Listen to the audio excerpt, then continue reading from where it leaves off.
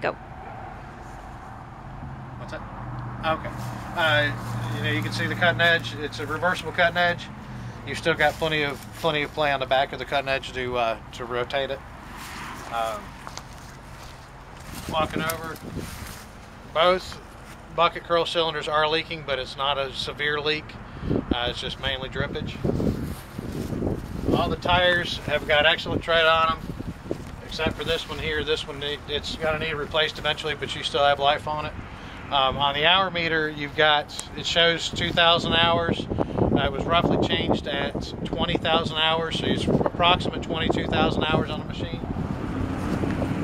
Other than that, there's just your average wear and tear. There's a little bit of rust.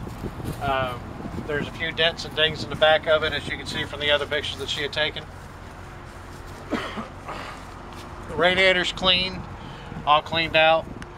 It's got the open fin, so you got a little bit more airflow on it. This is the original paint, and it does have all the sheet metal and all the glass in it, so you should have no issues out of this loader.